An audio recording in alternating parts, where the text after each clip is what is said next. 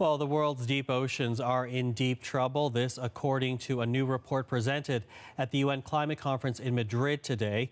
The International Union for the Conservation of Nature says there are many reasons for that, but a big one is the steady fall in oxygen levels. Now, fish need oxygen just as much as land animals, but the number of so-called dead zones, which are places with little or no oxygen, is growing quickly. When research began in the 1960s, scientists counted 45 dead zones, but today there are more than 700. The lower oxygen levels are especially hard on larger species, like sharks.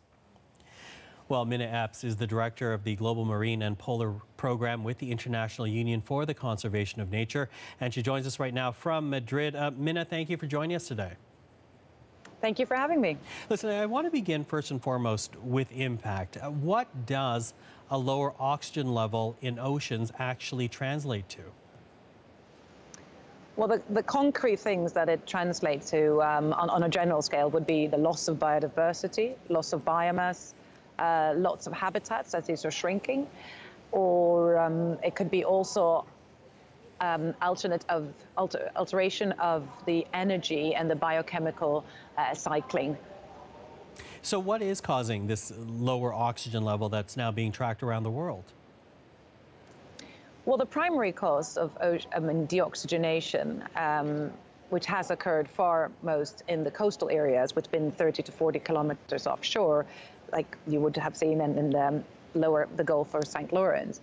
That is caused mainly by nutrient pollutions. That's the primary cause in general. What we're seeing now is also the linkages to climate change as increased CO2 levels emission has resulted in ocean warming. So warmer water contains less oxygen, which means that the oceans, due to climate change, are becoming warmer, more sour, and ultimately breathless.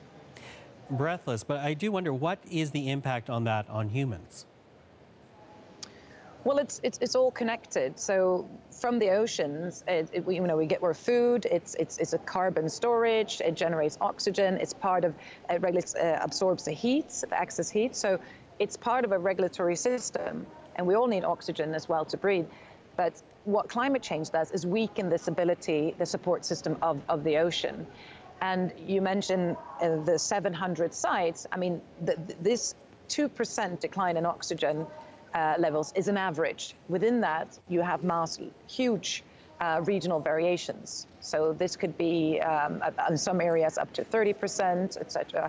But we're also seeing that the future projections is another 3 to 4%, both under high and a lower emission targets. So it makes it harder to actually regulate oxygen and global temperature, as you're saying. And talk about the economic impact of this, because I think for many people, this is part of the picture as they try to understand the impacts of climate change. Yeah, so I think that now they're talking about or looking at the ocean saying, well, if the ocean was a state, it would be, in terms of GDP, it would be the 7th largest.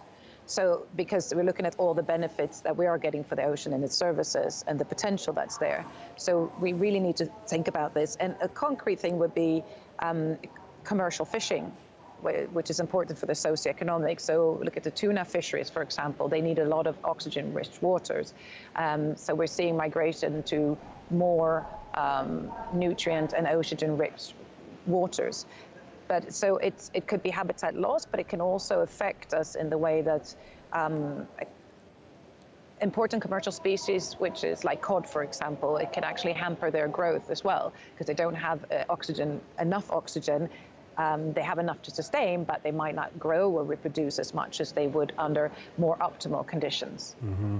Well, of course, cod is a species of fish that Canada is very familiar with. This deoxygenation, as you say, happening all around the world. Can you pinpoint the kind of effect this will have on Canada in particular?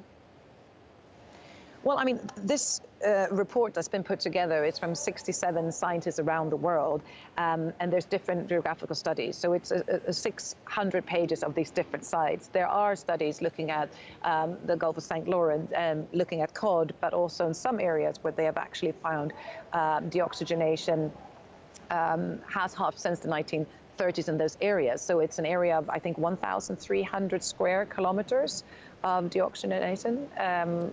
So that's something that's very close to home for you, and as you mentioned before, the cod fisheries. So can this be stopped? Are there things on a practical level that people can do to stop this from happening? I mean, there is a solution. I mean, the primary cause, which is nutrient pollution, of course, there's actions that can be taken there, but we need to ultimately cut emissions or have much more ambitious targets towards cutting emissions. We need to invest in nature-based solutions. So that's in protecting and restoring ecosystems, both for mitigation and for adaptation. But we also need to reduce other non-climate change stressors, such as overfishing. We need to have sustainable fisheries that can sustain and be more resilient to these changes that are occurring. So that's really here. I think the decisions being made at the COP here in Madrid will actually determine the future of our oceans, whether there will be thriving marine biodiversity and oxygen-rich environment, or whether they will be damaged and irreversibly lost. So I think that has an impact. And then, as you said, on a personal level, we can engage, we can put public pressure, and we can make sure that we source from sustainable sources.